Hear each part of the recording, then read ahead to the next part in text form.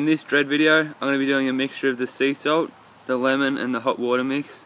And this is pretty much combining a lot of the other videos that I've done on dread tighteners and putting them into one like mixture, so enjoy. For this dread mixture, you're going to need your lemons and your knife to cut your lemons. Get about 2 lemons I suppose. Your lemon strainer, make sure you got a lemon strainer. Your sea salt, make sure it's sea salt because regular salt won't cut it.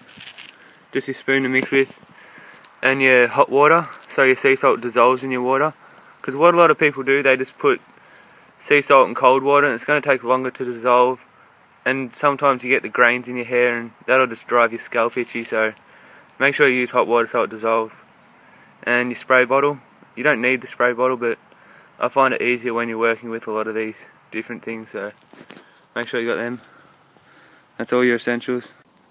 To start it, you're going to have to cut one of your lemons, of course, and strain it naturally. So I'm going to start doing. When you're picking lemons, you should probably pick a good one that doesn't have any marks or spots on it. Might just move the camera. And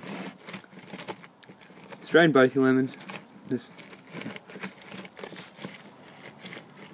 Now once you've strained both your lemons, just throw them aside, you don't need them anymore. You're going to start straining the lemon juice into the hot water. Make sure it's hot water. And you don't want to get any pulp in there, so make sure you do this well, I suppose. You don't want any pulp or seeds because it just looks gross in your hair. And bit of a slow process. Got a noodle strainer, probably just does as well.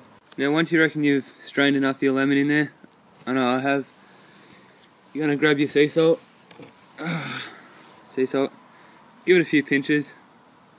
Now watch my other video on how many pinches you should probably put in with sea salt. I just do a fair few. Make it salty. Then you're going to get your spoon. Stir it up. Make sure it's well stirred.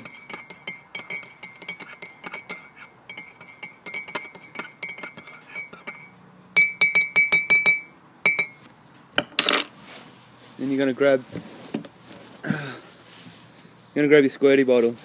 The reason I use a squirty bottle is because most of them have this little filter on the end, and that can just filter out any bigger grains of salt or pulp of lemon that you miss when you're straining. You want to strain that into there.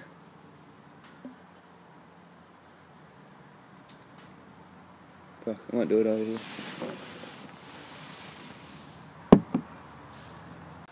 Once you've got it in your bottle, you screw your lid on. Give it a bit of a shake and a bit of a whirl. Probably want to give it a few minutes just to cool down, because this bottle is actually starting to get soft where it's too hot. Anyway, shake it up. And then grab a dread. You want to actually, for this I'd reckon, go upside down, so you've got more choice over where you can spray your dreads. Just get a few sprayed. My bottle's not working. Damn it.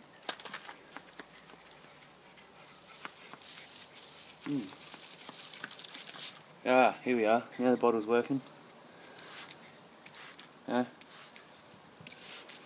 Give them a good spray. Make sure you're not spraying on your scalp, because it can get pretty itchy having sea salt on it, of course.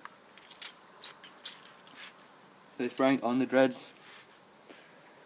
And once you've given them a good spray, you want to go over and give them a bit of a palm roll. Once you give them a palm roll, you should probably just hang out in the sun for the rest of the day, because that's going to really help them lock up even further. And that's about it for the video. Enjoy. Oh, and do this once in the morning after your washes, so that means your hair is the driest and the cleanest. It's going to be able to really take the mixture well. So after your washes, make sure of that. And probably only do it twice a week if you must. That's it for the sea salt, lemon juice, water mix. I've got videos prior to this one that are similar to this one that help dreads lock when they're young, when they need locking, I suppose. So check out some of my older videos.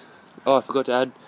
Also, when you do this, if you don't want your dreads to be lightened, you might want to dilute the lemon a little more, because the citrus will kind of bleach your hair a little bit. Now I don't mind in my dreads because they are a bit experimental, so I reckon the lighten looks pretty cool as well. So I'm not going to worry about that, but if you don't want your dreads to be lightened, then dilute the lemon. And hang out in the sun afterwards, because it's also going to really help tighten them up, and hanging out in the sun actually helps lighten them a bit too. So that's about it for that one. Yeah, check out some other videos.